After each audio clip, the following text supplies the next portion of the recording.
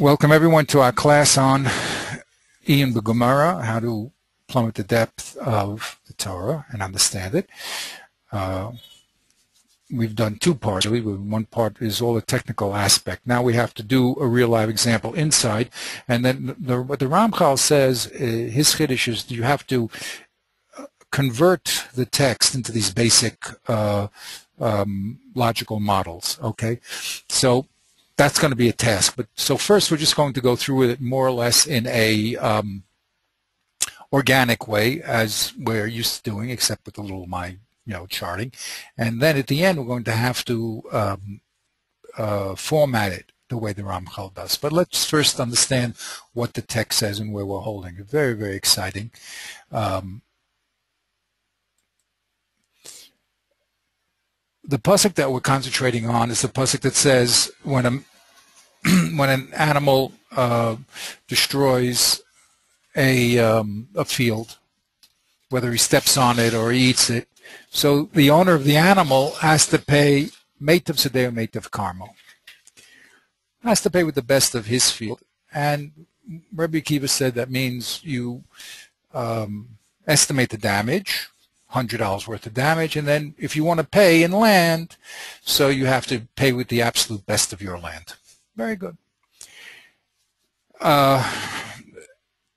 We're holding in a problem that Baya brought up, because one pasuk that we just read says you have to pay with the best of your land. We have another pasuk that says you can pay for, albeit bor, but it also goes all over the place, kesef or shavik kesef afilu subin. So when it comes to paying with shavik kesef, the equivalent of money, movables or anything that's worth money, so there you can pay with the absolute worst. When it comes to land, it's unusual, because if you're going to pay him the $100 on land, you have to give him the absolute best. So what's the difference? So we had 5 answers, and we're really going to now concentrate on 2 of those answers, because these 2 answers were never pushed off by the Gemara.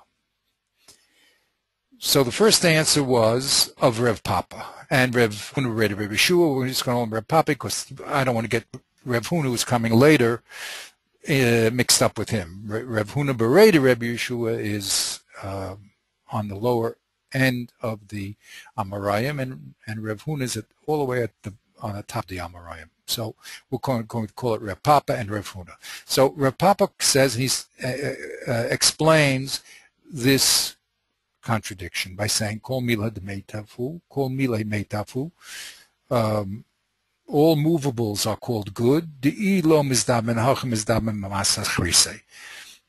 Because you'll always be able to sell them.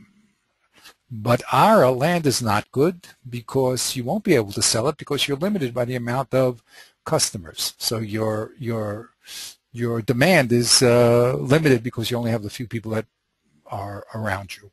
So therefore the Torah said, lei save lei meitav, if you're going to pay him in land, you must give the nizak the best, so that there will be lichpots ala zvine, that the few buyers around will be excited to buy it. And of course the nizak just wants the money for the damage. He doesn't want doesn't necessarily want land. He doesn't, or non-money things. So that's what Reb Papa said. So the way that we're learning Reb Papa, we'll see in a second according to the Riv, is even though kesef is not mentioned here, kesef, best land, and movables, even subin, are equal payments. In other words, the mazik can pay with either one.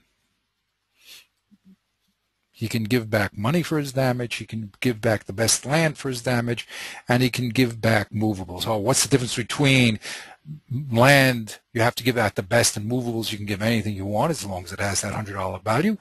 Because land has a limited amount of buyers. So the Torah said give the best land. That's the shita of Rev Papa. All 3 of them are equal. Okay. The Gemara then has this next question, which is associated with the original Braisa that between Rabbi Yishmael and Rabbi Akiva.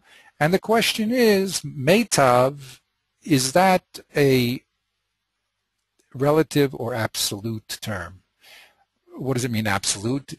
Is it Meitav according to world standards or Meitav according to personal standards? So we said if a person has his worst is equal to the best of the world, can he give his worst? Because that's equal to the best of the people around him, because that's equal to the best. Is that Meitav? Or no, he has to give his AAA stuff, which no one has around him, which is super, super duper Meitav,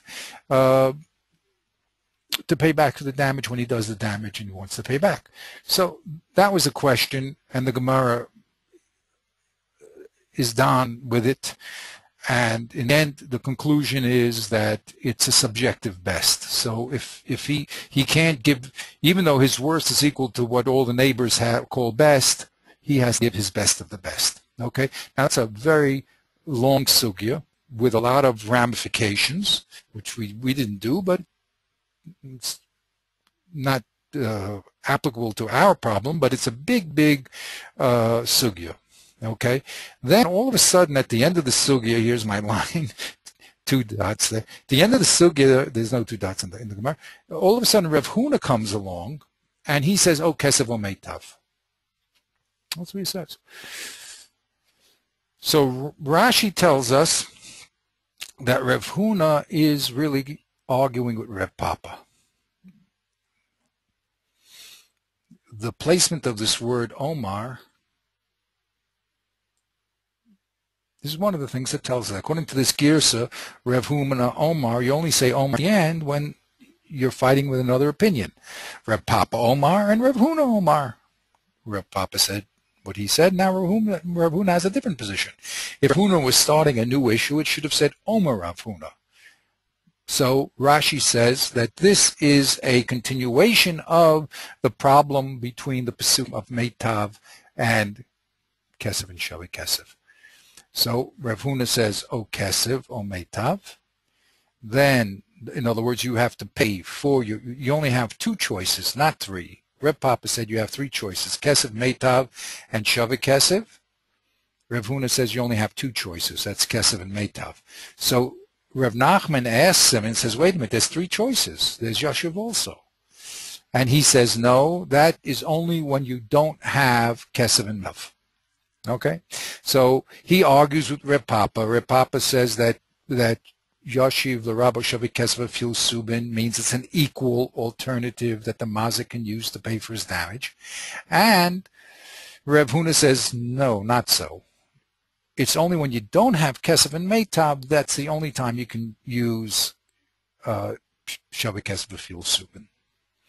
Gemara says, wait a minute, isn't that obvious? I mean, it's better to get something than nothing. It says, no, it's not so obvious, because you might have thought that Rav Huna would have said that not only can't you use it b'diavad, you can't use it. In other words, if you have Shavi Kesev, or actually the Torah, I'm sorry, the Torah didn't write Yashiv to Rabba Shavi Kesev, so Rav Huna would have said, no, the Torah says you can only use Kesev and Meitav, and if you have Metaltal, then you have to go out and translate it into money, okay, and then give him money because it's worthless. Kamashman, the Pasuk said Yashiv to say, no, if you don't have it, you can use it.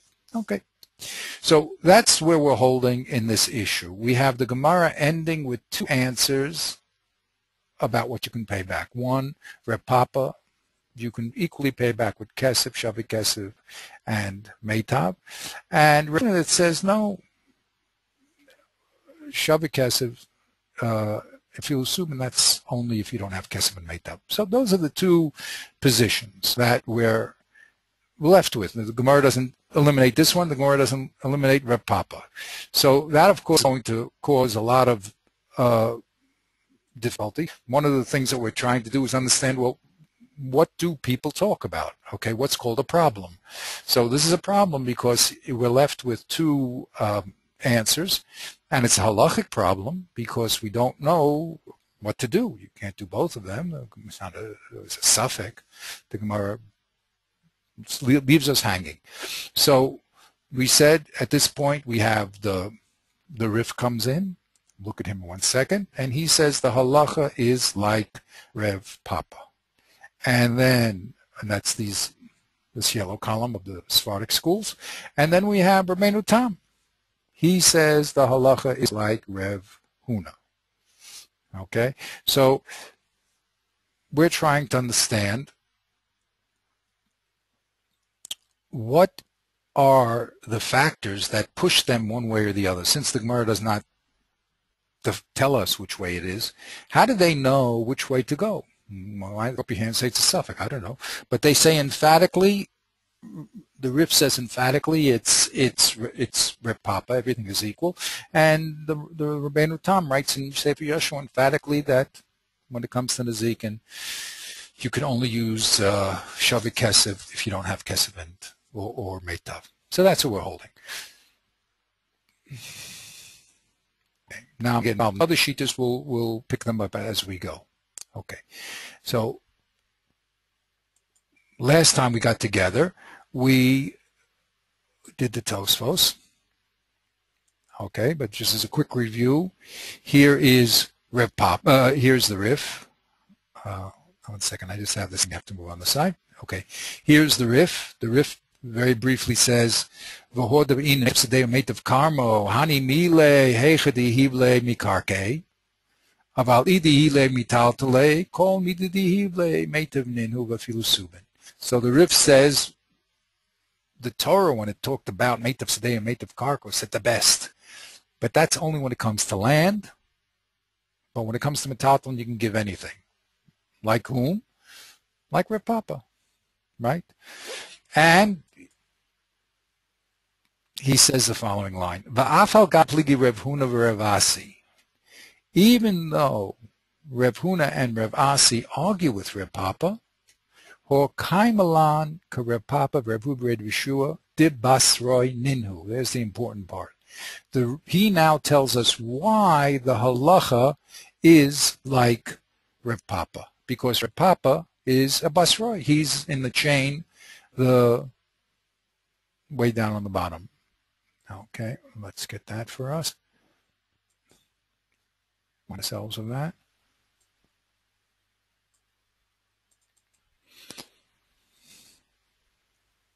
Okay, here's the Tanai. We'll just go down a little more. We'll see the Amarayim.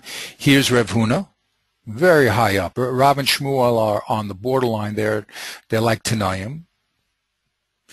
They can't argue.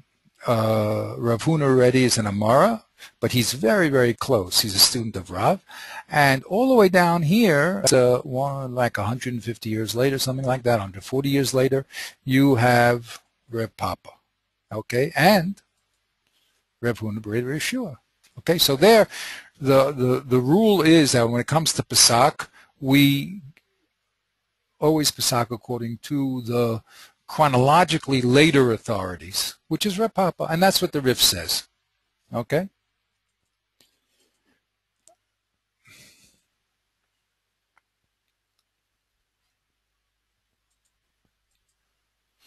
Okay. We'll skip Rashi. Rashi's mashma that he's also holding like the Rif in a few places, but last time we met we did Tosfos. And it's also very important to see the form here. Okay, this Tosfos were not just Rabbeinu Tam. Rabbeinu Tam, as we saw, was the first Balei Tosfos. I didn't put the chart back again. Okay.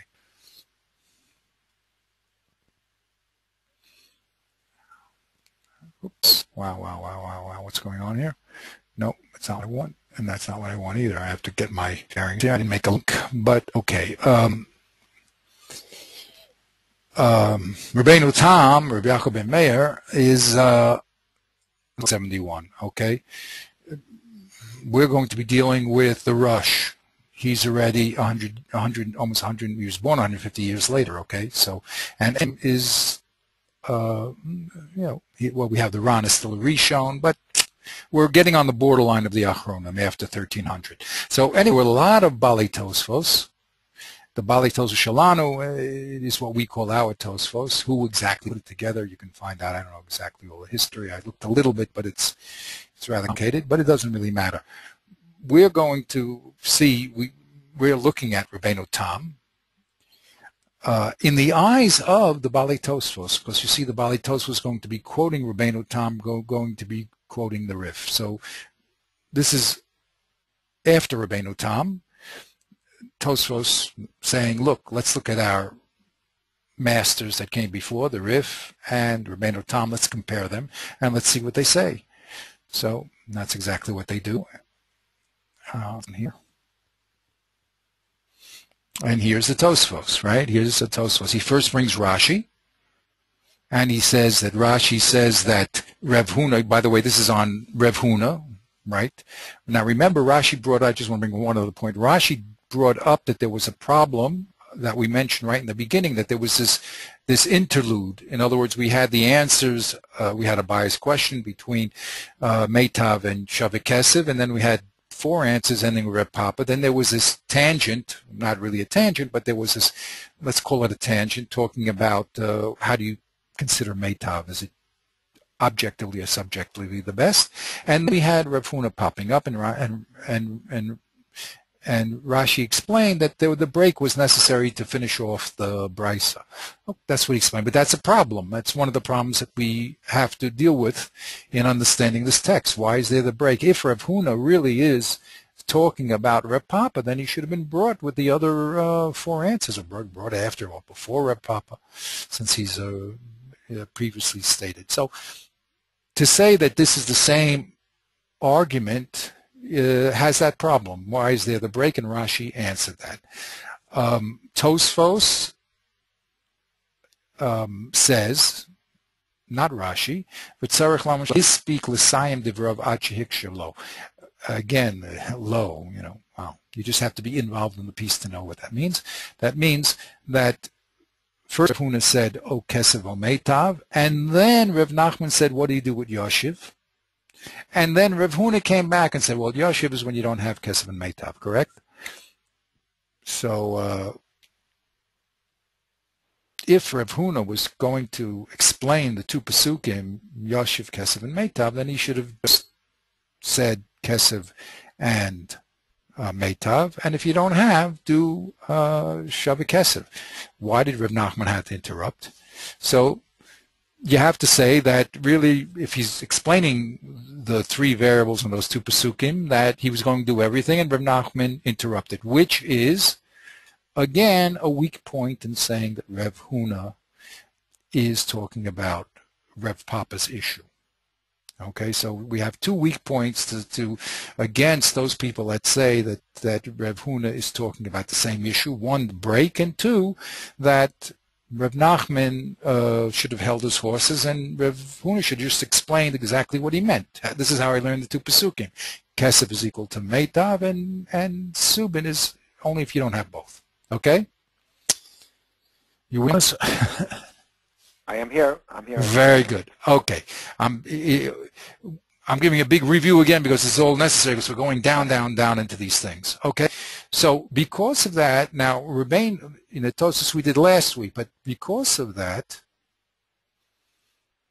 this weakness of Rav Nachman and the unstated, I mean, in other words, the Tosfos did not bring down what Rashi really said about this break, but because of these problems, Tosfos tells us the Istigar say Omer Rav Huna v'amis nisan koi. Now, when we say Omer Rav Huna, it means an original statement, and now he's commenting not on the verses, but he's commenting on the Mishnah. The Mishnah said Meitav haaretz. That's what our Mishnah said. Tzar Shavashem Shedarkan Lahazik Shmirson Alecho K'Sezik Kavamazik L'Shalom Shulim Ezik B'Meitav haaretz. That was our Mishnah. So he wanted to say that don't think our Mishnah is dafka. The only thing you can pay back when you do damage is Meitav haaretz. So it's not so. You can also do Kesef. At which point Reb Nachman now doesn't interrupt. He says, wait a minute, there's another alternative. And so he said, no, that's not an alternative, only when you don't have Kesef and Meitav. So if he's talking on the Mishnah, you don't have to say Reb Nachman is interrupting. If his aim is to explain Pesukim, the Pesukim have 3 variables, Kesef, Meitav, Kesef, Kesef, and Meitav. If he's on the Mishnah, he's just explaining why the Mishnah only said Meitav. That was his aim, and a good question is, why did you say it's lavdafka and the only thing left out of the Mishnah was kesef?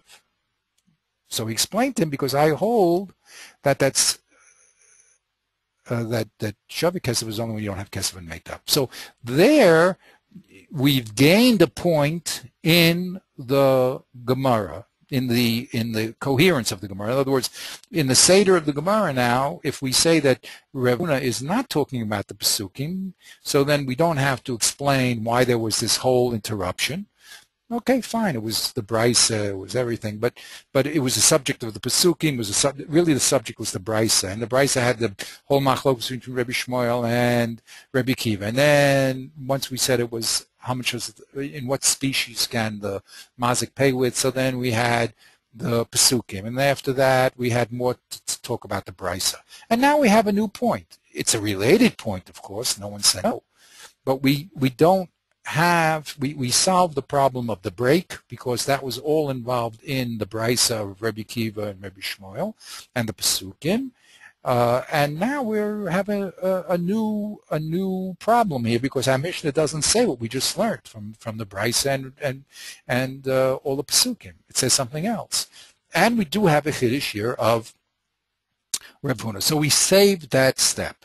Okay, we saved the step by the girsa of Omer Rav Huna. We saved the step of having to explain the break and having to explain this, or to say the dochek that Reb Nachman had interrupted. Okay?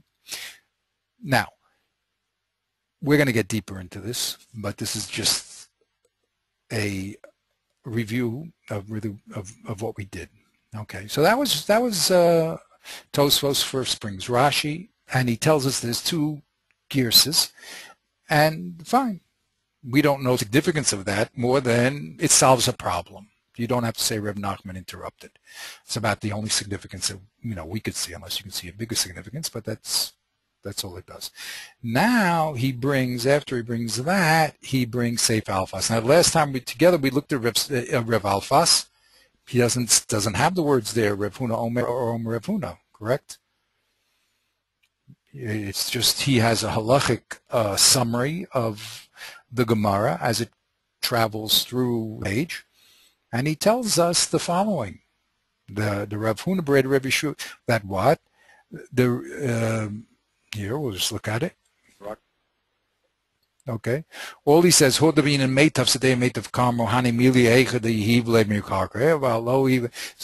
know what his girsa was, correct? He's just explaining to us the din of Meitav, because as the Gemara flows, he has to tell us what's the conclusion. So he says, Meitav is only limited to land. That's it. And the halacha is like Reb Papa and not like Reb Huna. That's all he tells us. Okay. But we don't know anything about the girsa problems. Okay. Tosfos, after bringing Rashi and explaining that there is a girsa problem, brings Reb Alfas, and Reb Alfas, as he says, has 2 points here, and that's why I break this up, because when you just read it as one line, you don't have the sensitivity, and all the people are being very sensitive to the text. They do it all in their head, of course, but we're doing it visually. Okay, anyway, Reb Alfas says, the Rav Huna Reb Yeshua Reb Papa da Ayal Pligia Dadi, the Rav Huna Dacha. That means Reb Papa and Rav Huna Reb Yeshua over there are arguing with Rav Huna here. Okay.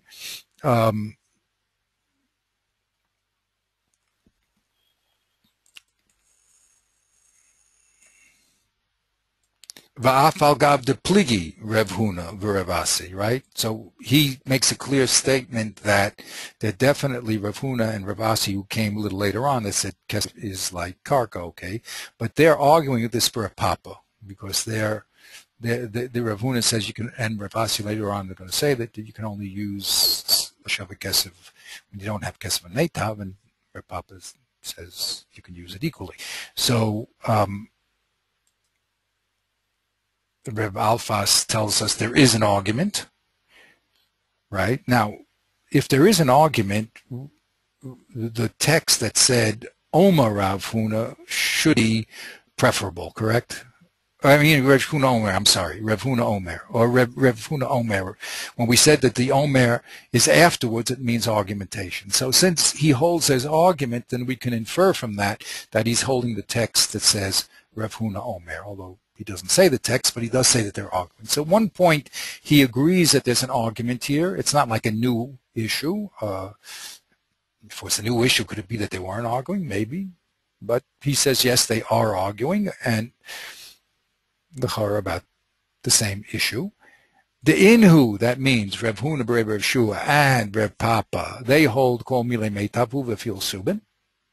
And Rev Huna disagrees. He says, the Lo Havi Meitav Ela Kesev O Karka, and you can only use Subin if you don't have them. Good. That's point one that he brings up, the Tosfos and Rev Alfas. And point two is the Pesach. He holds like Rev Papa, Rev Huna, Rev Shua. Why? Important point. De Basroi. So that's the Tosfos summary of Rev Alfas. Then the Tosfos goes to the third position, which is Rabbeinu Tam. And he tells us that Rabbeinu Tam does not hold like Rev Alfas because he holds that there's three dinim, and the first one that he brings is Nazikin o Kesef Meita v'ileisle afilu subin. So, who's he holding like? Rabbeinu Tam?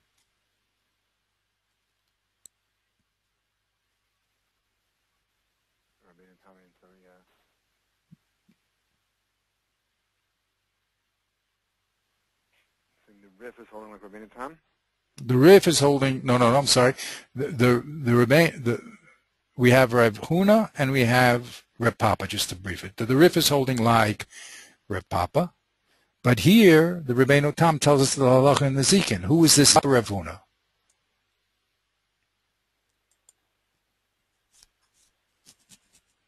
Right, so he's saying that Rabbeinu Tam is saying I Kesef Meitav.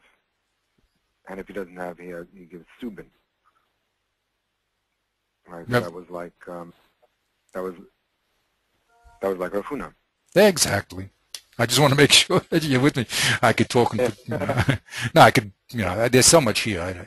Good. That's it. Simply. So here we see that Rabbeinu Tam holds like Rev Huna, right? That's Rev Huna's position. Kesef Meitav, and if you don't have, he doesn't hold like Rev Papa. Fine. Right. Okay, we went through the other variables, which we don't need now. They're, of course, important because Tosfos, again, sees all of Shas. So whenever, as I told you with the web, you adjust one string, you're going to now realign other things. So when you realign this Nezikin with Rev Huna, who knows what ramifications are, and he's going to tell us all these other cases of Poel and Balchol. But we're not going to get into that. We did that last week. Now, and we're going to skip the Ran, okay, and we're going to go right to the Rosh. Okay. Now, why did I skip the Ran? I skipped the Ran because he's going together with Rabbeinu Tam, with the Rambam. So before we go to the next level, we're going to deal with those, but I wanted to go right to the Rosh because as we saw, the Rosh is a very late Rishon. And let's watch what he does in comparison to what we just saw at Tosfos, and let's see what type of problems he deals with. Okay, so we saw that the Rabbeinu Tam just really laid out for us that the Rif and Rabbeinu, the Tosfos we just read laid out that there was a difference between the Rif and Rabbeinu Tam halachically. Okay, and now let's watch the Rosh, what he does. Okay, so now you're on after that. Always short introductions. Yeah. Aguna Oimer, I Kesef I Meitav, Pirush Rashi. I'm reading it from the screen. I don't have the safe in front of me. No, yeah, no problem. Shabbalat Haris Kreidel El. So right, Rashi says, "V'lei hispek l'sem d'var Rashi shel Rav Nachman was Omar v'oz Omarlei." The cry hachim matarzi. Imein like Kesef I Meitav kol mile meitavu. V'lei matzi amalei zil tarach lezavin. It's like Kesef I Meitav lo yitin lo shava Kesef. V'chein Kesef Rav Alfas. So he's saying Rashi is saying that we're answering the theory before, and that Rav Papa did not have a chance. Rav Huna rather. Rav Huna did not have a chance to finish until Rav Nachman asked him. Good. And he explained to him that if he doesn't have kesef or meitav, then kol mila meitavu, and he can't tell him go and sell it. But if he has kesef or meitav, he cannot give him shava kesef. So in other words, he's saying it's a hierarchy. You have to first give kesef or meitav. If he doesn't have, then he could give him the shava kesef. Shava. Yeah. Exactly. Exactly. Okay. And he's saying the same thing. Exactly. So the Rosh is putting together Rashi and Rav Alfas. Okay. He's going to explain Rav Alfas in 1 second. But just a few little notes here that Rashi himself never said that, Rashi did say that Rav Huna is also coming to explain the psukim that were brought above. That Rashi did say. But this second piece, below his speak l'saim, the Rav Achikshalo Rav Nachman, you see, Rashi never said that. That was Tosfos. Okay? Right. Points because they're important differences to see the style again. But you see, the Rosh incorporates what Tosfos says right away into Rashi. Okay, he says that when Tosfos brought Rashi, he also said Shaboy l'Torah Kroy Delel, which Rashi did say. But Tzarech Lomar, says Tosfos, Shalo Hispik l'Saim Divravat Shelo Rav Nachman. Okay, so that was Tosfos's interpretation on Rashi. Okay, the Rosh already incorporates that as if that's Rashi himself. Okay. Now I'm not going to make a difference here about the two, but it's interesting to note that in the way that we learn is that we accept the premises of the generations before us. Okay, and that's an important thing in the Masari, and that's the Rosh. The Rosh says simply, okay.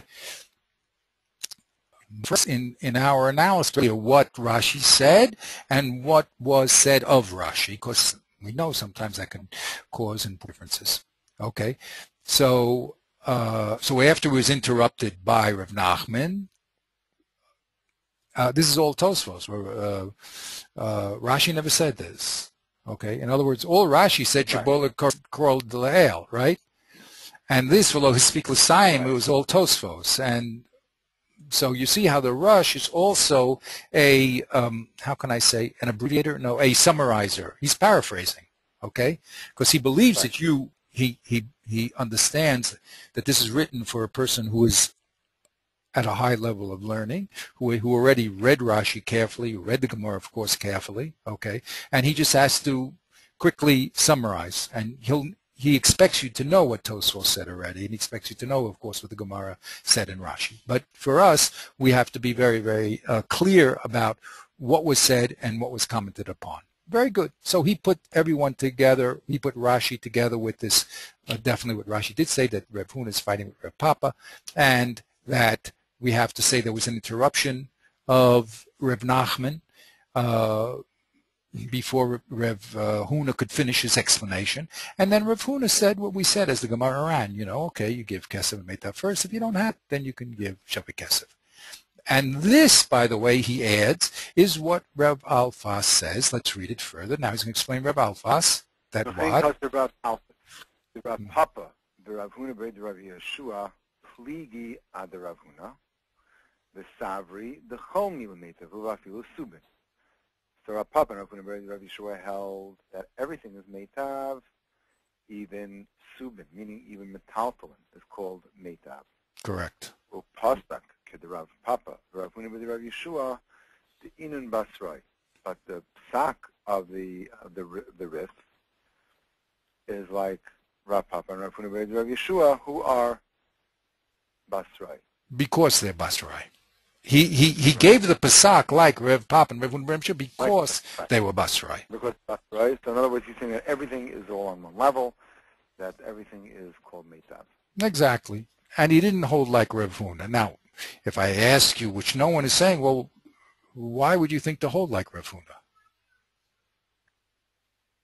Why would you think to hold like Rav Huna? Right. Like, remember that the Rav Alphas said here, Va'afal pi the pligi Rav Huna v'Rav Asi kaimalan karev Papa devasru. It's interesting. What is an afal pi in Derek Tefunos? It means the reason you would have said the opposite, right? Well, right. If it was... Well, let's go back and understand. Rav Papa and Rav Huna, the Rav Yeshua,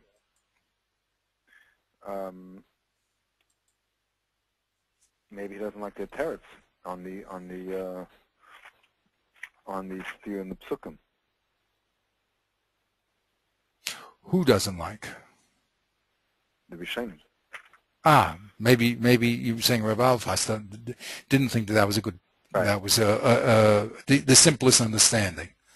So then why did he have to say that the only reason that he's Pesach like Reb Shua? I meant the other way around. Maybe exactly.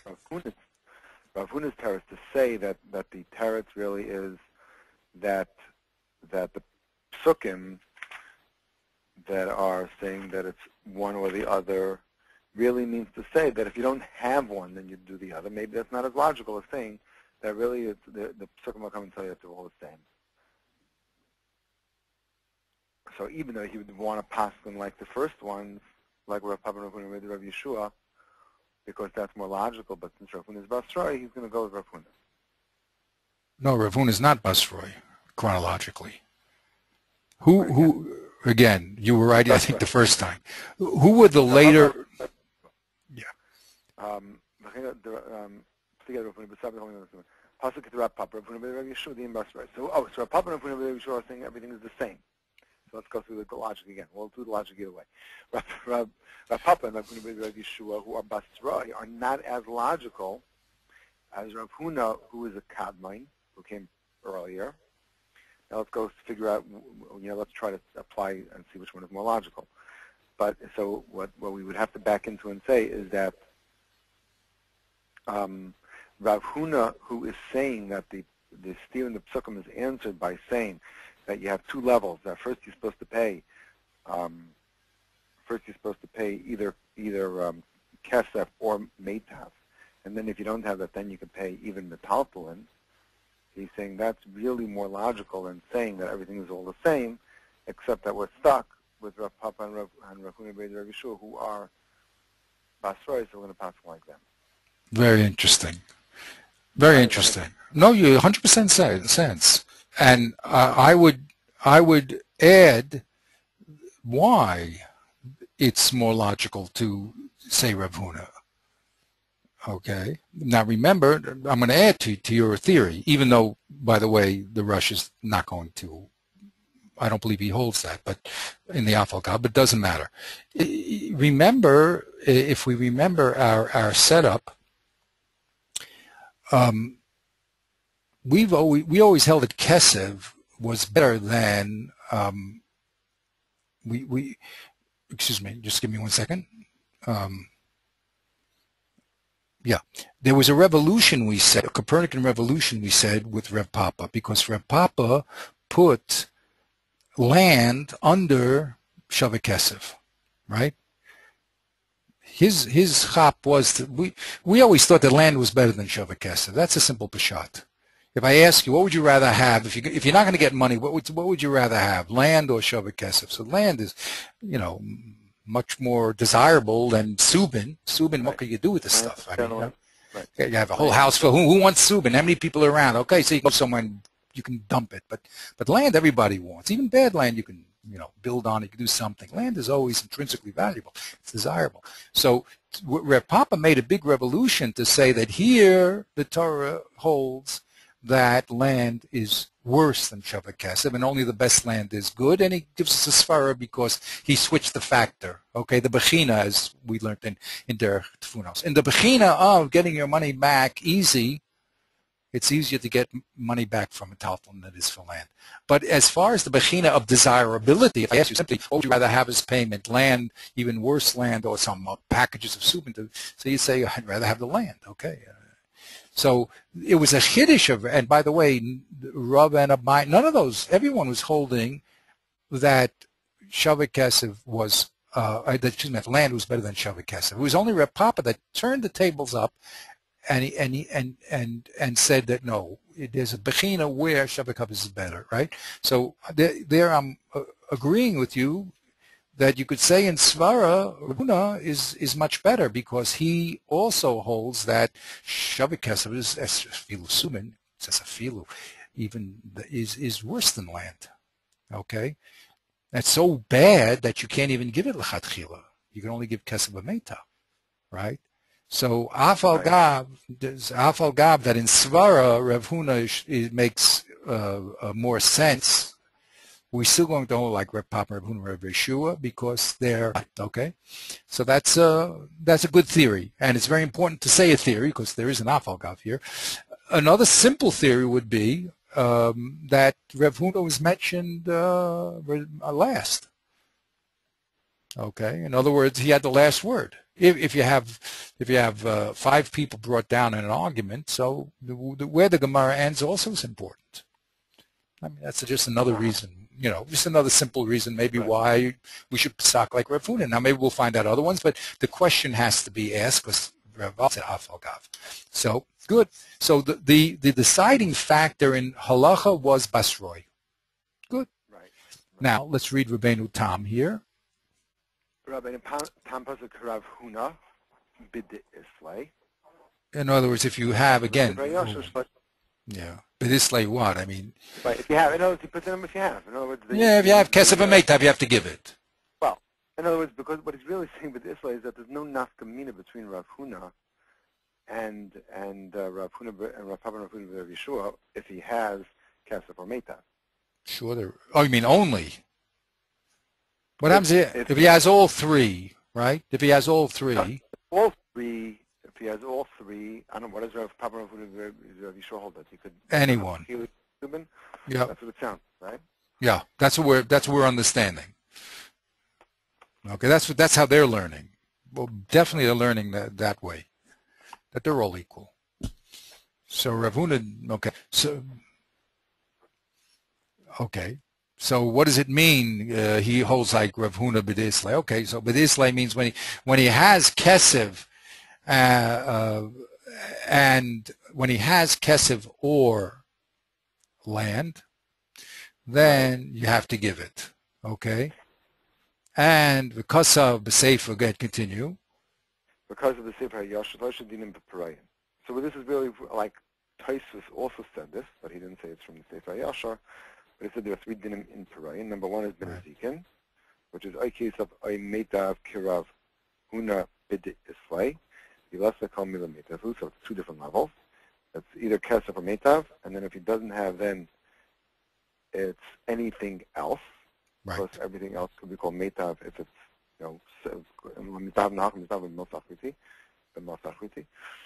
that is neziknei bal chayiv, which is I islay zuze leimatu lefuke elam bezuzi.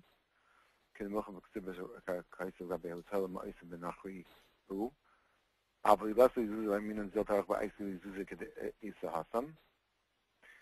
Balchayv, his first right is to cash Zuzim. Once he has cash, if he has meitav or any type of land or any type of shavik kesef, he must give the cash. Right. I don't care what you have. If you have land, you have shavik kesef, you must give when it comes to balchov zuzay money. Okay. If you don't have, right. What's if you don't have the slay number Roman numeral 2 over there, whatever it is. He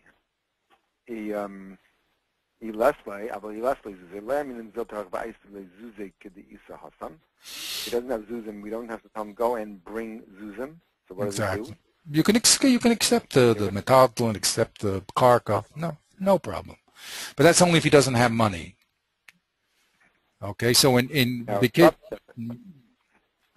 Excuse me. Right, if that's not money, so then he just gives the metal one. Yeah, give him a talton, or I suppose give him land too. I mean, it doesn't really matter. Give him anything, but definitely give him talton. Okay, Right. He can only give him a talton definitely when he doesn't have money. Right. Okay, good. And that's the no, not it's worse. I'm sorry. Yeah, exactly. No, that's 100%. That's good.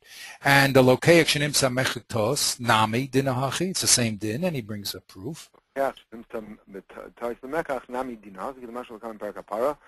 lokeach who bought something b'tois is like a balchai. It's interesting he sticks that in. Like, there must be other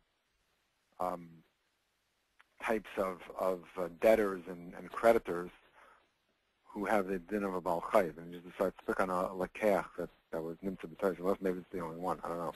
Yeah, exactly. That'd be very interesting. Okay. Okay. That's a very legitimate question. I mean, why he picked this one. Are these an exhaustive list? Okay. Good to know. Yeah, okay. The third category is pile. So a pile has a certain kayach that is expected to pay cash. He put in his day's work. He's expected at the end of the day to be able to walk home with his cash, and he could tell the balabayas, if you don't have the cash, go and sell your property and right. Bring me money. Bring me money. Right. Right.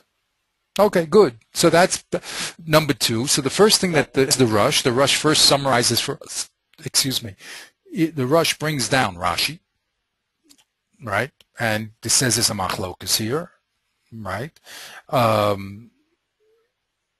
I explain Rashi again is a perish. He just explains what Rashi says about Rav Huna, right? If Kesef and Meitab, and if you don't have Kesef and Meitab, then you can give Subin. And Rashi, Rav Alfas agrees with Rashi that there's an argument here, but he doesn't end up with Rav Huna. He ends up with Rav Papa because they're Basroi. Okay. Right. That's why I said just maybe simply not in Svara, just because Rav Huna was the end of the end, we should hold like him. Okay, but Rav Papa says no. The rule is you go according to Basroi. So even though the last word is Rav Huna, we have to go back and hold like Rav Papa. And then we had Rabbeinu Tam. Rabbeinu Tam, he quotes Rabbeinu Tam, which is what we know. He's holding like Rav Huna. Okay, very good. Right. Notice that Rabbeinu Tam does not tell us why he's holding like Rav Huna. Okay, so that's going to be that's going to be okay. The Rif tells us why, but Rabbeinu Tam doesn't tell us why. He just says that's the halacha, and that's it. Okay, now is that here. a stylistic thing? No, it's not stylistic at all. That will lead us to the next part of the Rosh. The Rosh is bothered with that now. The Rosh is bothered with, well, why? The Rosh questions that's come up right now is why didn't Rabbeinu Tam agree with the Rif? What did he find wrong with the Rif? Right. You could say the last word simply, you could say the last word was Rav Huna, fine, but there's a rule that you always follow the Basroi, and the Rif said, Afal Gav, I know you might want to say the last in line was Rav Huna, but still we have a rule following the Basroi. So Rabbeinu Tam just said the halach is like Rav Huna, and he doesn't explain to us why. Right. Right? Now here's where the Rosh comes in, and this is what this is a question that you're forced to answer. Okay, you're forced to answer this question. Well, how? That's a very logical principle that we have. So what was Rabbeinu Tam's reason for not holding like the Rif? Right? It's a beautiful, it fits like a glove. I mean, the question must be asked. That's what I also want to show here, that the questions that are asked are just not the Yagdil Torah Yadir. Okay, we want to have a little credit in Olam Haba, some nice questions. This question has to be answered. Now, especially if you're like the Rosh, who is also, I mean, it's a halachic situation here. This is not just a question of kutshim. I mean, here we have a practical situation of paying for damages. We have a machlokis in the Gemara that's not resolved, and we have now the Rosh's kadmonim, which is Rabbeinu Tam and the Rif, holding different positions. The Rif tells us why, no matter what reason you're going to give me, I'm going to hold like Rav Papa because he's Basroi, and Rabbeinu Tam simply, states that's not the halacha. So we have to say, Rabbeinu Tam, but what did you do with Basroi? Right? Right. So that's what he says right now. Let's read 3. Okay. Umashale pasuk Rabbeinu Tam kira papa. Rav Huna ben Rav Yeshua. Now the eating Basroi is blue, is in light blue. Is that what Yeah, I saying? shouldn't have done. I only did that. I don't know what siman is. You know what I mean? I don't know if I should. I have to develop a siman where a highlight. I didn't want to use an underline because an underline usually means a link. But what can I do? We'll have to figure that one out. Right. All right. No, But anyway. the light blue. Okay. What can I do? The light blue is fine. Okay. Good. I mean, as long as I just explained my legend. Okay. Let's just leave it that way. Okay. Right. Okay. Good. So now the question is. Now all this gray. All this gray I added in because the Rosh is talking. Modify all the pronouns. Yeah, exactly. You know, the lo and him, sober. Who's sober? Right. Okay, so you can read the text and we can just add in the. Okay. Davar, delay pligi adrafuna. So I see Rabbeinu Tam holds that the Papa is not arguing with Rav Huna, but like astu el l'shnuye rumia dekroy hadadi, and he is only coming to answer the 2 psukim. V'hakika amar loy kasha. Okay, but we have to go very, very slowly here because he's writing so fast that it's. I did a lot of pacing back and forth to understand what he's doing, and actually Well, this. that's why I'm sort of reading it without reading your grade. Yeah.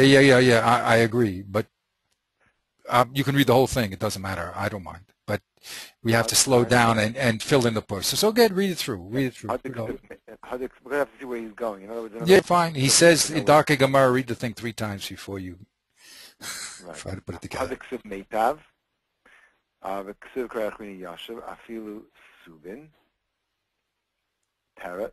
So the teretz, the E, I guess you put that in roughly metav. Yeah, keep everything in. I feel yayiv le subin metavu, and so chutzin metav metaltoin. Ulam emechias the pshuzik metav sadei yishalim the islay. By the mesav le Metav, that should be. All right. Or with Kesav Nami, Metav, the Ksiv, Kesav Yeshua Balav. So he's saying his first teretz is that the reason why Rabbeinu Tam is talking about is because he's saying that they're not arguing. No, and he's only coming to answer the stira and the psukim. And there's no kasha in the stira and the psukim. That it says Metav and it says Yashiv. Why?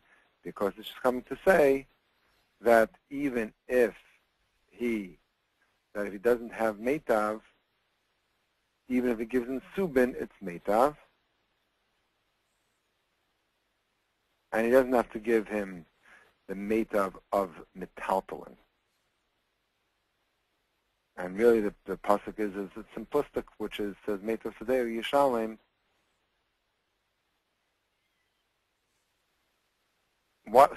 So I'm okay. To me, this sounds like he's explaining Rav Huna, not Rav Papa. 1 second, I'm going to fix something up here. Who's explaining? Well, exactly. Who's he explaining? So let's go. Yeah, I just wanted to change that. He's going to give an explanation, and based on the following explanation, it's now going to be understandable to us how Rav Papa and Rav Huna aren't arguing. Okay, so let's go slowly, first of all, okay? Right. Up to this point... Yeah. Okay, up to this point, we were under the assumption that everyone is arguing. Rashi said that they were arguing. The Rif said that they were arguing, right? Right. That means Rav Huna was arguing with Rav Papa. Okay? So now, if Rav Huna and Rav Papa are not arguing, then what question have we solved? We always have to get, what is the question we're trying to solve here? What difficulty do we have? if they're not arguing, yeah. Well, what would be wrong with saying they're not arguing? Then why is the Gemara mentioned Rav Huna all the way down here? It should be mentioned together with Rav Papa and Rav Huna Beis Rav Yeshua. That's an excellent kasha. Let me be clearer. What is the Rosh? What question is the Rosh trying to answer here?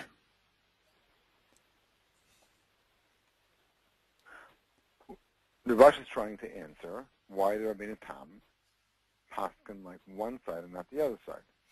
More specifically. Oh, because he's Basroi. Okay. What did Rabbeinu Tam do with Basroi? Right? What did he do with the rule of Basroi? The Rif was very clear. There's a rule that you're passing on. What did Rabbeinu Tam do? How could he not paskin like the Basroi? That's the Rosh's problem here. Right. Now, if Rav Huna is not arguing with Rav Papa, does that solve the problem? Yeah. Because if there's no argument, then he's not passing like the Basroi. He's passing. Right. He is, in other words, he is passing like the Basroi. Right. But to say that, we're going to have to now say that there's two different questions being answered between Rav Papa and Rav Huna. In other words, they agree in the halacha, but they were talking about two different issues. Right. Right. Now that's his gaonus over here, is that he's to produce now two different questions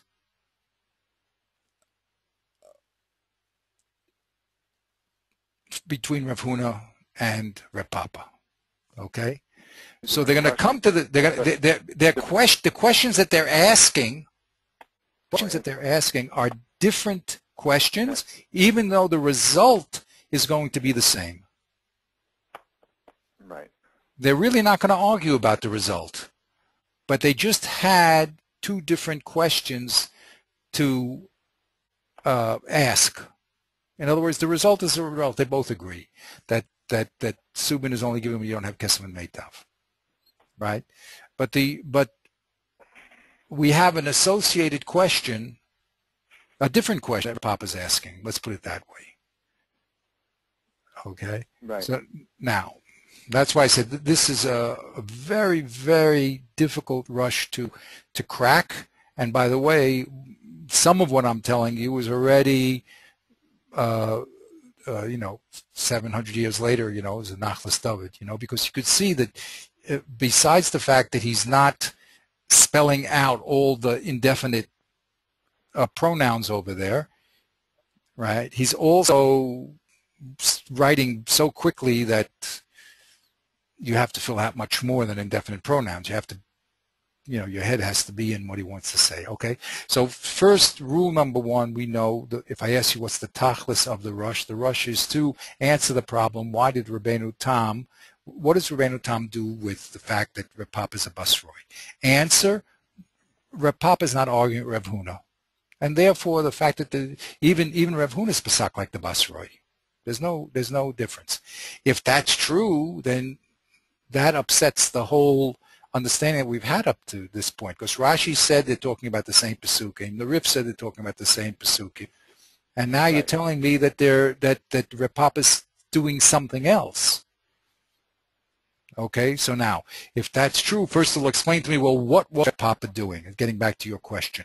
Now he's going to explain to us what Rav Papa was doing. Okay, not what Rav Huna was doing. Okay, right. So let's go. The Sover Rabbeinu Tam, I added that in. That Rav Papa, first of all, was not arguing Rav Papa. Asu, that's plural. Who? Okay. So who? How would you say it in singular? I guess you would say us. Asay. Right. Asay, right? Right. Okay, so asu means them, in plural. So they, Reb Papa and Reb Huna Reb Shua, because you have to remember that there's two people over there, even though I just wrote Reb Papa, okay, because I just didn't want to get the two Reb Hunas mixed up. But they, Reb Papa and Reb Huna Reb Shua, were not coming, Ella, to do what? L'shenuye rumuye dekro hadadi. They were talking about the conflict of the two Pesukim, one to the other. Rev Huna was not talking about that conflict. Okay? Why? As far as this answer is concerned, it's much better to say, because Rev Huna was talking about the Mishnah, and it's much better to say Rev Huna Omer. Right. He was talking about the Mishnah. He wasn't talking about the Pesukim. Okay? So since they had different subject matters, they can agree. They just, Rev Papa is talking about the Pesukim, Rev Huna is talking about the Mishnah, and there's no conflict. They all hold the halach exactly the same way. Right. Okay, so let's get this very carefully. V'lo asu Rev Papa Rev Huna Rev Shua elishuna rumi dekra adadi. As now, remember Rashi, the Rif said no. Rev Huna is also talking about the rumi dekroy, right? Says the Rosh, no. According to Rabbeinu Tam, that's not true.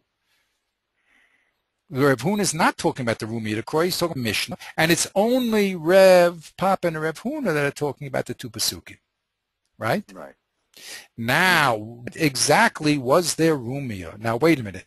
We learned that Rumia of Rev Papa and Rev Huna and Rev Shua was that Kesef, Shavik Kesef, and Metalton are all equal. All equal, right. Now, if you're going to tell me that really they agree with Rev Papa, with Rev Huna, you're going to have to say that they also hold that you can only give Subin when you don't have Kesef and Meitav. Correct? Right. So then what problem was there between the Pesukim already? Why should the Pesukim be a problem? There's no problem. Pasuk says Meitav lechatchila, and the other pasuk says Yoshev b'diavad. So where's the Rumia? Why does one have to conflict with the other? Right? Yeah. Okay. So now the Rosh is going to tell us a new question that Reb Papa had. Granted that you can only give Subin when you don't have Meitav. But I have a question, says Reb Papa. Okay? So let's read this in. I'm very, very subtle. Now, so low kash, and I added Rumia de Kroy. Okay. That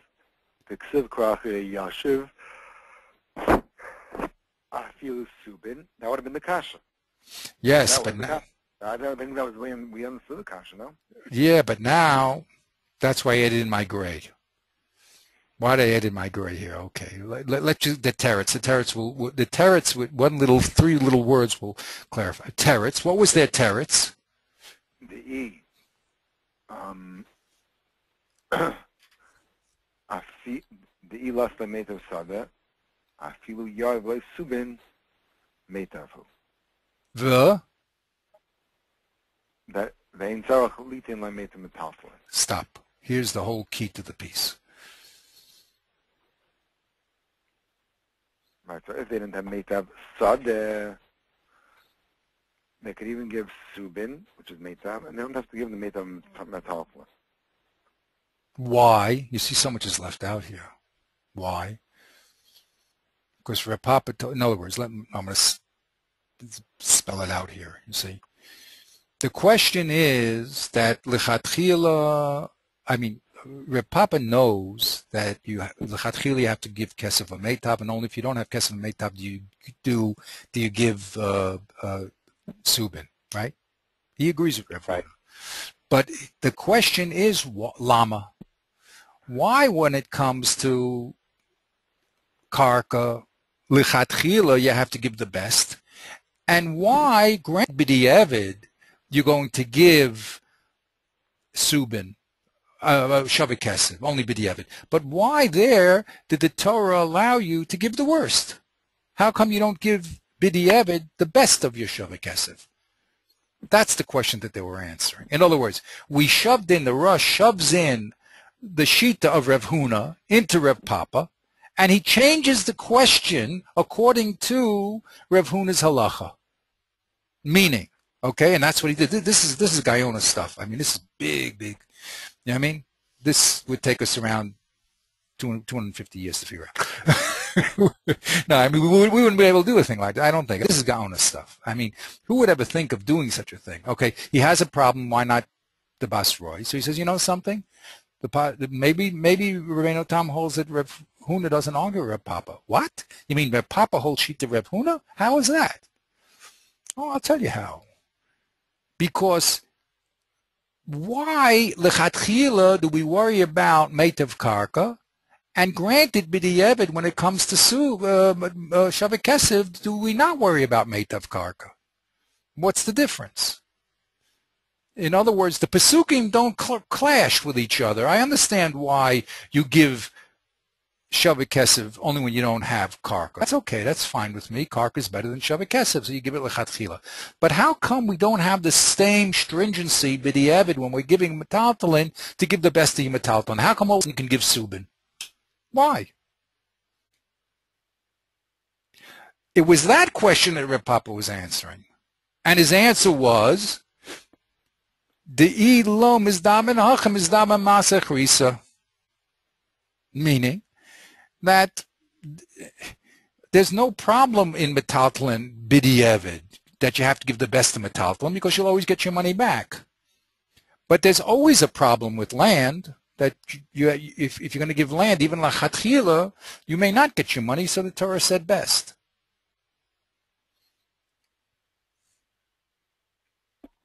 Right. Wow. It took me a lot of pacing back and forth. No, because the words are so brief, you know what I mean? Right. Now, here's the other thing where I just wanted to bring out. I mean, there's this stuff I'm sure you know, but it doesn't matter. I said I have to, you know, who knows how millions of people will listen to this. But whatever. The point is that there's a lot of thinking to do. The words are very brief and presume a very, very intelligent reader, a reader that's very much involved. Like you're talking to the Rosh now. I mean, he expects that you're on his level. So he doesn't have to say much. He just has to give these few little words which open up the piece. But for us, the reader, especially, you know, how many 800 years or something like later, so the reader who is not that involved just has to think about what is the aim and how is he trying to accomplish that aim. And the truth is that this is what the people are going to be talking about. You know, they're going to have to put together what he says. So, and then they're going to go further. This is going to be the basis of our piece, because you know, once we understand what the Rosh says, he's really going to be since he's trying to decide between If and the Rabbeinu Tam. So we're going to see this ramifications going to the Shulchan Aruch all the way down to the you know, Achronim and the Rosh Hashivas. You know, they're all being involved in these things, but the pieces won't change, but the thinking will, the analysis will. So this is a very, very critical Rosh here. This is a critical Rosh because he's now explaining Rabbeinu Tam. And the last piece that he's going to do, the next piece is going to do, is then Mimachriya. He's going to bring a raya for the Rif from another Gemara completely. And that, I don't know if you could do in 150 years, or 250 years, may take you around 500, to see his raya. And once you see it, it's beautiful. But it's like a different Gemara. It's not a different Gemara. It's just it's a different place completely. It's not here. So he takes a raya from another place, and he's going to be Machriya according to the Rif. Then all the people are going to chime in. What do you mean? Blah, blah, blah, blah. And there's going to be a big, big explosion here. This is the beginning of a tremendous, tremendous gewaltic explosion in the whole Beis HaMidrash. This fight between the Rif and Rabbeinu Tam and the Rosh, who puts himself right in the middle of it. So we should really, you know, we have to be very, very careful careful about what this particular Rosh is doing. Okay, so what is the first move here? The move of the Rosh is to get rid of the problem of Basroi by saying that Reb Papa agrees with Reb Huna. If Reb Papa agrees with Reb Huna, everyone agrees. There's no Basroi because there's no argument. So if that's true, then what is Reb Papa saying? We thought Reb Papa is talking about the conflict of the two Pesukim, right? So he's saying he's not really talking about the conflict. He agrees how to solve the two Pesukim. I mean, he agrees with Reb Huna that Shaveh Kesef and Meitav do not conflict, because Meitav you have to give Lechatchila, and Subin you can only give B'diavad. So they really don't conflict. I mean, that's how we're going to put the two things together. One's talking Lechatchila, Meitav, and B'diavad, Shaveh Kesef Afil Sub. So they don't conflict. But Reb Papa has another question, which is called a Lama question. Why? Why is the Torah makpid on land Lechatchila to give the best, and Shaveh Kesef all of a sudden you're not makpid? So that was the question that Reb Papa had, and he answered that really there's no such thing as gradation in Subin, because we only interested are you going to get your money back. So Subin you'll always get your money back. If you don't find it here, you'll find it somewhere else. But in land, even though you give it before Subin, it doesn't matter. With land always has a problem that you have a very few customers. So there is makpid on land. So according to that answer, we have no more problem with Basroi, because Reb Huna and Reb Papa agree, but they're talking about two different issues completely. One is the issue of what do you give first and second? That was Reb Huna's problem. You give first, Meitav and Kesef, and then you only give B'diavad, Shaveh Kesef. And Reb Papa agreed with that. His only problem was why? Why wasn't the Torah makpid on Meitav when you give it even B'diavad? And then he answered it how he answered. So that's how the Rosh first defends Rabbeinu Tam. It's a problem about Basroi. Okay, let's read the second one. Let's read the second answer, and we have to go back, believe me. Because we didn't finish this whole thing. I'm going to go back. Let's just read the second answer to get the pligi, and then we have to go back very carefully. This is a very, very delicate piece. It's brain surgery here. Okay. Inami pligi adadi. Inami pligi adadi. They do argue. So I think Yes. we have a question. If they do argue, why is Rabbeinu Tam paskening like Rav Papa and Rav Huna B'Rav Yehoshua? Why doesn't he? Why doesn't he pass Rav Papa and why does he pass Rav Huna? They're Basroi. Right. I mean, the cover of Ashi Shani Rav Huna B'Achleino, the Ihu Kodim Rav Papa Rav Huna B'Rav Yehoshua Chashuv Le'ikar. So in other words, Rav Ashi felt that Rav Huna was Ikar. By putting him last, that shows us that he's more important. Or if that's the right word to use, important, or more, I don't know, what's the right word? He's the halacha, put it that way. Correct, right. When it comes to halacha, he is the ikar. Right? Right. So,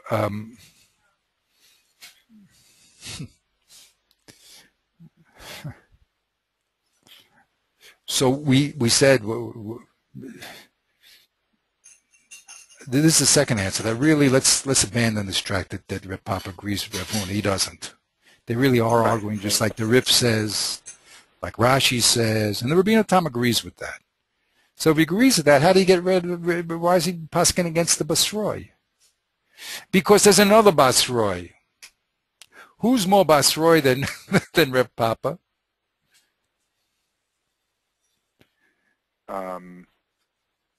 Who's more Basroi than Rav Papa? Rav Huna. Rav Huna.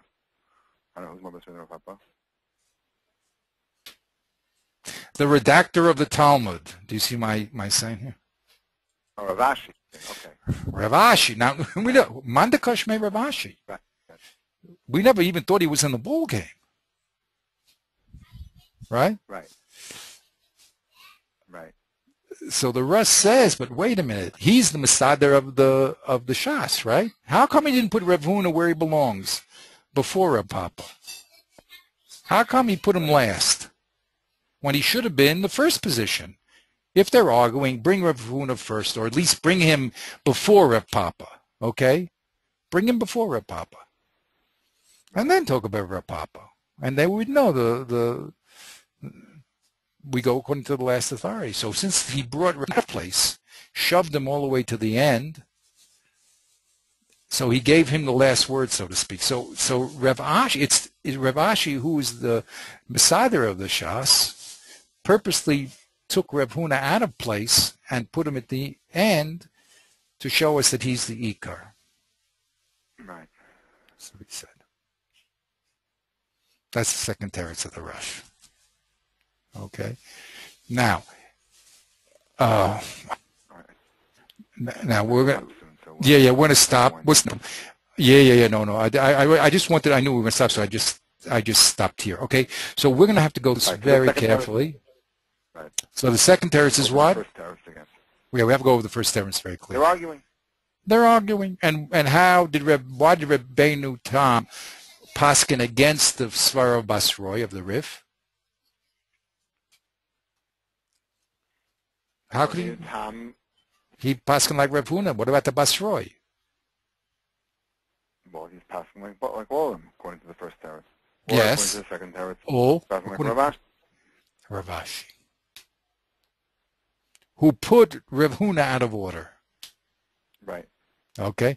So we have to go over this very carefully because there's a beautiful depth in that, in the middle piece. We just glanced over it. We're about Pashtus to Kroh and all that stuff. We have to go through it again. And then when we really have to get this Rosh very, very solid, because he's going to be, as I said, the battleground for everybody that follows. You're either going to like the Rosh or you're not like him. You know what I mean? Of course, we're going to have some very interesting people who are going to defend. We have to defend the Rabbeinu Tam, but this is going to be the as far as the real action, because the Rambam and the Ramah, they have a whole different sheet altogether. So we're going to they're also going to be very interesting, but they're not going to be in this gutsy problem here between the Rif and Rashi and Rabbeinu Tam. So we're going to, Bekitzer, well, let's go over this again. Okay, maybe have some time, just review it and say it over and just get it crystal clear, and then we'll analyze it, and after we're comfortable with it, we'll do the third part, which is this fantastic proof that the Rosh is going to bring in favor of Rav Alfas from the Southern Gemara. Okay? Very interesting. Yeah, it's exciting. I mean, I picked this piece because it does vibrate through all the generations. Not every piece is like this, but this piece really is, you can really see each generation handling what they handle, why they say it, and how everyone else is going to react to it in the later generations. Okay, so we have a lot of things to, and then, we have a lot of things to look forward to.